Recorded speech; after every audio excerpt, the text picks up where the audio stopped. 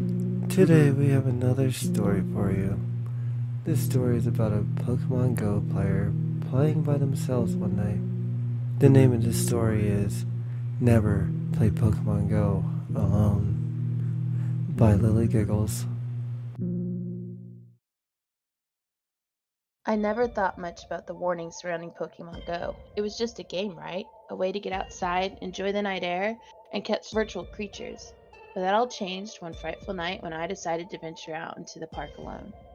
It was a Friday, and the moon hung high in the sky, casting an eerie glow over the empty streets as I drove. The park was usually bustling with families during the day, but at night it transformed into a desolate landscape. Shadows stretched long and deep. I parked my car, the engine's hum fading into the silence, and I stepped out, phone in hand, ready to hunt for Pokemon. As I wandered deeper into the park, the familiar sounds of chirping crickets and rustling leaves surrounded me. I was focused on my screen, tapping away to catch the rare Pokemon that had just appeared nearby. But then I heard it, a faint rustle behind me. I turned, but there was nothing there, just the trees swaying gently in the night breeze. I shrugged it off, convincing myself it was just my imagination. But as I continued to play, the feeling of being watched crept back in. I glanced around. Thought I saw a figure standing at the edge of the park, partially hidden in the shadows. My heart began to race. But I told myself it was just another player, maybe someone else out there late like me. I couldn't be the only one. The next few nights were a blur of late night Pokemon hunting. Each time I returned to the park, I felt the same unsettling presence. I would hear whispers carried by the wind, and sometimes I could swear I saw movement out of the corner of my eye. It was just a fleeting shadow, but it left me on edge. But I always convinced myself it was just my imagination, being alone in the park at night. Then one night, it happened. I was engrossed in my game when I heard a loud crash from nearby bushes. I jumped, my heart pounding in my chest. I turned to see a figure darting away, disappearing into the darkness. Panic surged through me, and I bolted to my car, adrenaline fueling my escape. For days, I avoided the park. I had convinced myself maybe it wasn't my imagination, and that fear lingered. I tried to convince myself it was in my head, but then what was that figure? A week later, I decided to put it all behind me and return to the park. The park was quiet, and I felt a strange sense of relief. Maybe I had overreacted. Maybe the figure was just a trick of the light, a figment of my imagination. I parked my car, took a deep breath, and stepped out into the night air once more. As I walked through the park, the familiar sounds of nature surrounded me, but the air felt thick with tension. It was just my nerves, right? I pulled out my phone, eager to catch some Pokemon and distract myself from the creeping unease and deepening darkness. I wandered deeper into the park, the glow of my screen illuminating my path ahead. But then, just as I was about to catch a particularly elusive Pikachu, I heard it again, the rustling, followed by a low, almost mocking laugh. My heart dropped. I spun around, scanning the darkness, but I didn't see anything. Just the trees swaying in the wind. I felt a chill run down my spine, and I quickly pocketed my phone, deciding it was time to leave. It just wasn't worth it. As I turned to head back, I caught a glimpse of movement out of the corner of my eye. There it was again, that figure, standing just beyond the tree line, watching me. My breath quickened, and I felt a surge of panic. I started to walk faster, but the figure stepped forward, revealing a silhouette that was both familiar and terrifying. It was a person, but their features were obscured by the shadows. "Hey, you're not supposed to be here alone," they called out, their voice echoing eerily in the stillness of the night. I didn't respond. I just kept walking, my heart racing. I could hear footsteps behind me, quickening as I picked up my pace. I glanced back, and the figure was even closer now, their face still hidden, but I could see the glint of something in their hand. A phone, perhaps? Or maybe something sinister. I broke into a run, adrenaline coursing through my veins. I could hear the figure laughing behind me, a sound that sent chills down my spine. I sprinted toward my car, fumbling for my keys as I reached the driver's side. I jumped in, locked the doors, and started the engine. My hands were shaking. Just as I was about to pull away, I noticed something on my phone screen. A notification popped up. New Pokemon nearby. I glanced at the screen, and my heart sank. The map showed a cluster of Pokemon right where I had just been standing.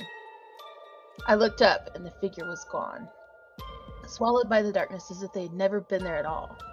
I hesitated, torn between the thrill of the game and the fear of the unknown figure. I could still feel the weight of their gaze, the echo of their laughter lingering in the air. I decided to leave, my instinct screaming at me to get out of the park. I drove home, The streets felt more like a labyrinth than my familiar route. The shadows seemed to stretch and twist, and every flicker of the light made me jump. I couldn't shake the feeling that I was being followed, even in the safety of my car. The next few nights, I stayed away from the park. I tried to distract myself with other activities, but the game kept calling me back. I missed the thrill of the hunt, and the best Pokemon are in that park. Eventually, I convinced myself maybe I had overreacted. It's probably somebody just playing a prank, right? And that excitement of catching rare Pokemon, I just couldn't shake it. So one night, I returned. The park was quiet, the moon casting a silvery glow over the path. I felt a mix of excitement and dread as I stepped out of my car. I pulled my phone, ready to dive back into the game. As I walked, I felt a sense of unease creeping back in. But I pushed it aside. It was just my nerves overreacting to someone playing a prank on me last time. I was here to catch Pokemon, and not let fear control me. But as I wandered deeper into the park, the familiar rustling returned. This time it was louder, more insistent. I stopped, my heart racing, and I turned to face the sound. There was nothing there but trees. But I took a deep breath, trying to calm myself, and then I heard it, a whisper, soft and chilling. You shouldn't have come back. I spun around, my pulse quickening. The figure was there again, standing just beyond the trees. Their face was still obscured. I could feel the panic rising in my chest. Who are you? I shouted, my voice trembling. I stepped closer and I could finally see the features illuminated by the moonlight. It was a woman, her eyes wide and unsettlingly calm. You're playing a dangerous game, she said, her voice low and melodic. You think you're alone, but you're never truly alone in the dark. I took a step back, my instinct screaming at me to run.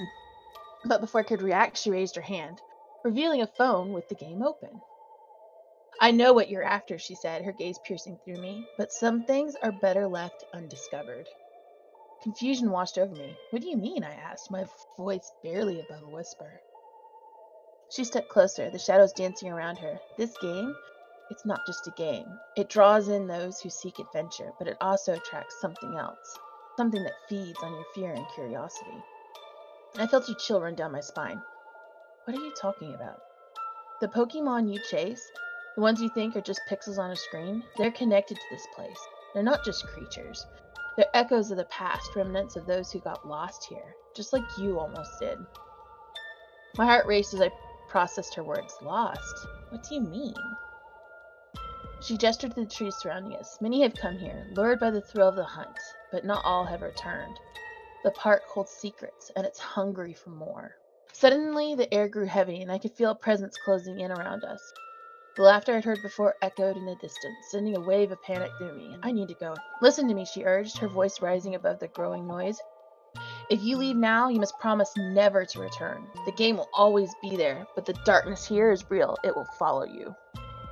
I hesitated, torn between the thrill of the game and the warning in her eyes. But as the laughter grew louder, I knew I had made a choice. I promise, I said, my voice steadying. I won't come back. With that, I turned and ran, the path illuminated by the moonlight guiding me back to my car. I could feel the weight of the park behind me, the shadows reaching out as if trying to pull me back. But I didn't look back. I jumped in my car, locked the doors, and drove away, the laughter fading into the distance. As I reached the safety of the streets, I glanced at my phone. The game was still open, but I quickly closed it, my heart still racing.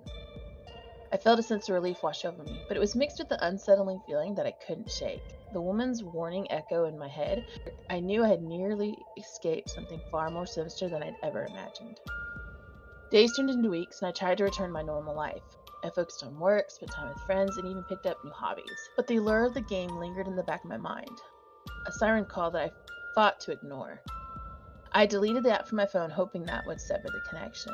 One night, as I lay in bed, I heard a soft tapping at my window. My heart raced as I sat up, the darkness in my room feeling suffocating. I crept to the window and peeked through the curtains. Nothing. Just the quiet street outside. I shook my head, convincing myself it was just my imagination. But the tapping continued, more insistent this time. I opened the window slightly, and a gust of wind rushed in, carrying with it a whisper that sent chills down my spine. You can't escape the game. I slammed the window shut, my breath quickening. I knew I had to confront this once and for all. I grabbed my phone, opened the app, my hands trembling. When the screen flickered and I was drawn into that familiar interface, but something was different. The map showed a new location, one I'd never seen before, deep within the park. Against my better judgment, I felt compelled to go back. I drove to the park, the night air thick with tension. As I stepped out of my car, the familiar rustling surrounded me. This time I was determined to face whatever awaited me. I followed the map, my heart pounding in my chest. The deeper I went, the more the atmosphere shifted. The laughter echoed again, but it was different now. Much more sinister, more mocking. I reached the clearing, and in the center stood a woman, the same one from before, her expression unreadable. "You came back," she said, her voice a mix of surprise and resignation. "I warned you." "I had to know," I replied, my voice steady despite the fear coursing through me. "What is this place? What do you want from me?" She stepped closer, her eyes glinting in the moonlight. "It's not about what I want from you. It's about what you want from yourself." As the words sank in, I felt a wave of realization wash over me. This wasn't just a game. It was a reflection of my own struggles, my yearning for excitement, and the darkness I tried to ignore. "I didn't come here to be trapped," I said, my voice firm. "I want to break free from this." She nodded slowly, a hint of understanding in her eyes. "Then you must face the final challenge. Only by confronting your fears can you truly escape." The laughter grew louder, swirling around us like a storm. I took a deep breath, steeling myself for whatever lay ahead. "What do I need to do?" "Embrace the darkness," she replied, stepping back. "Only then can you find the light." With that, the shadows around me began to shift and morph, taking on forms that represented my deepest insecurities. I felt the weight of doubt, fear, and failure, the pressure to conform pressing down on me, but instead of running, I stood my ground. "I am not afraid," I shouted, my voice echoing through the clearing. "I will not let you control me." As I spoke those words, the shadows began to dissipate. The laughter faded into silence. The woman watched, a faint smile on her lips. "You've chosen your path." With a final surge of determination, I turned away from the darkness and walked towards the light that began to break through the trees. The park transformed around me, the oppressive atmosphere lifting as I stepped into the clearing, bathed in moonlight. I felt a sense of freedom wash over me, and as I looked back, the woman was gone, leaving only the whisper of the wind behind. I had faced my fears and emerged stronger, ready to embrace whatever came next. As I drove away from the park, I knew I had left the game behind for good. The adventure I sought was not in chasing pixels, but in living my life fully, free from the shadows of doubt. And with that thought, I smiled, ready to write my own story.